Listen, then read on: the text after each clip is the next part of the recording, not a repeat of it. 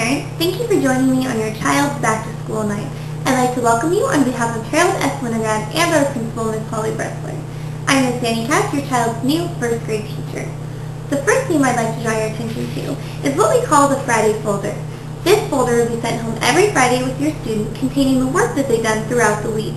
It will also contain a new spelling list for the following week and a weekly newsletter entitled Cubs Buzz.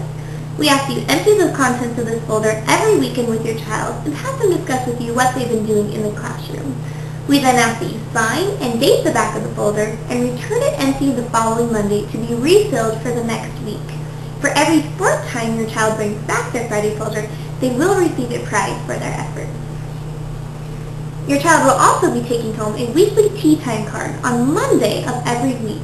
In order for your child to be a successful and fluent reader in first grade, they need to be reading on a daily basis. We ask that they read 20 minutes a day and record it in the following boxes to accumulate a total of 100 minutes per week. We then ask that your student fills out some additional information about one of the books that they read while filling out their tea time card. Your child is asked to return their tea time card on Friday of the same week that they bring it home. If your child returns their tea time card every week for 1 month, they will receive a personal pan pizza prize donated by Pizza Hut. Now you may be surprised to hear that your first grader will be asked to complete homework every night. As I said earlier, in order for your student to be a successful and fluent and confident reader in first grade, they need to be reading every day.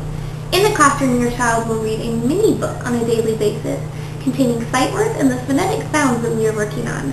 This mini book will be your child's to take home at the end of every day. We ask that you keep their mini books as a collection of books that your child can read independently outside of the classroom.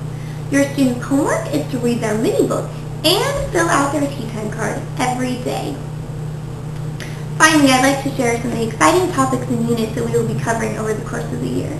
Your students will get an opportunity to investigate rocks and plants in science and Abraham Lincoln and Africa in social studies.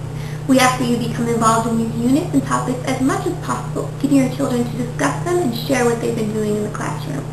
If you have any more questions about how to become involved in our classroom as a volunteer or about any of the information that you've heard tonight, I encourage you to contact me directly.